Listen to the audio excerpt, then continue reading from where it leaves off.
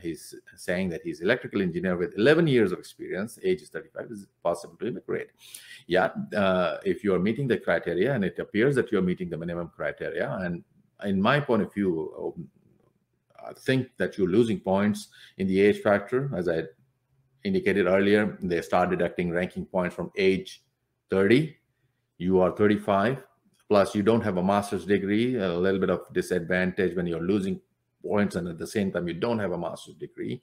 And I'm not too sure about your language skills, so it will of course depend on your IELTS score.